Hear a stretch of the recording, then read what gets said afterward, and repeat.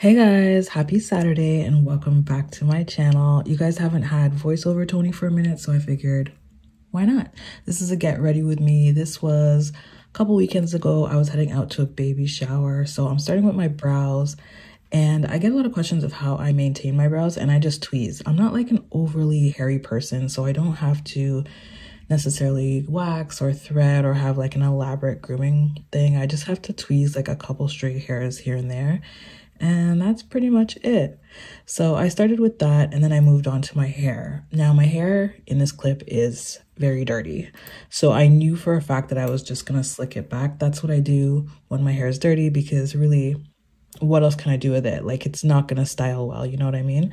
So yeah, I just sectioned it into half. Like, I worked on the back half first and slicked that back because, again, my hair was dirty. I think that if my hair was clean, I could just slick it back all at once, which is what I normally do. But because it's dirty, I knew it was going to be harder to work with. So sectioned it in half, worked on the back first, brushed it out, light detangle, applied my Eco Styler gel, and then slicked that back and secured it into a bun.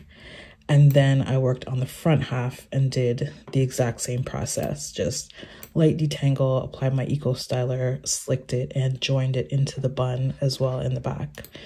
And then I put a little bit extra around my hairline, tied that down, and moved on to my makeup, the fun part.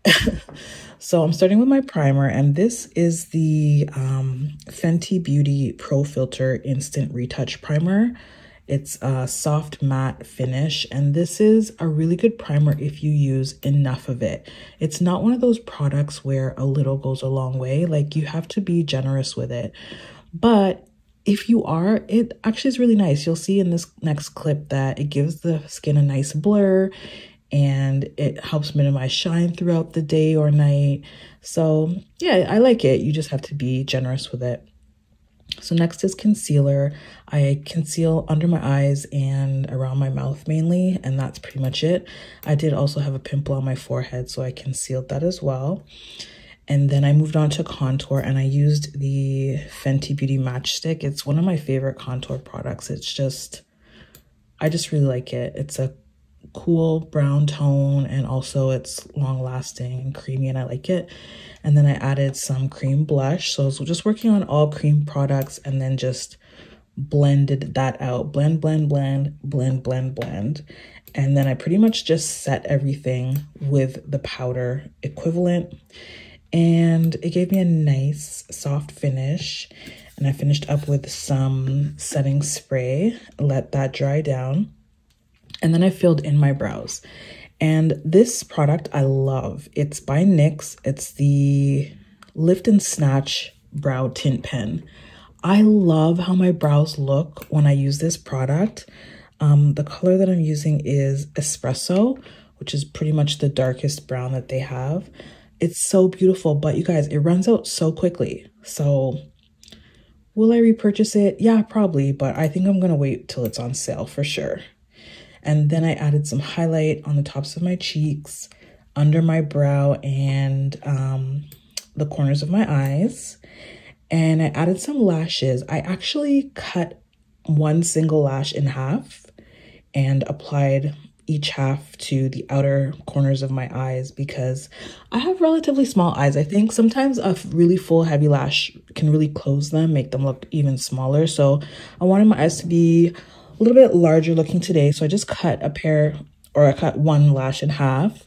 I think it looked really cute. I added a bit of mascara to blend it, but I did look a little bit like I belonged in Whoville. And by the time my makeup was done, you know, my hair was nice and slicked, took off my scarf and just touched up the powder around the area that the scarf was. And I pulled out my favorite, guys, the Toni tail. This is like one of my signature looks. It's a go-to. I reach for this often when I'm not in braids. I reach for this more often than I reach for like a full wig. I just think it's like so cute. I love it. And I just put it over my actual natural ponytail, pull the string taut, wrap the cord around, and hide it with a bobby pin. And that's it. It's not going nowhere. And then I grabbed something to wear, My uniform is literally graphic tee and jeans or graphic tee and joggers. Today I went with a graphic tee and some faux leather pants from Fashion Nova and my Pandas, which are my favorite shoes of the moment.